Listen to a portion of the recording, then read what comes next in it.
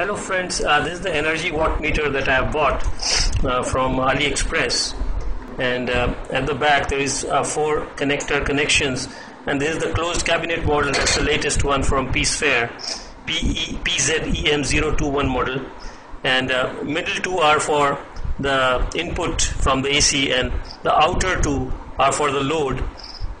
So that's the way I've connected it now, and simply just I need to put any load out here, and you can see the backlight comes up, and there is a setting how you can close this backlight if you want through this reset button that is there, one single button out here.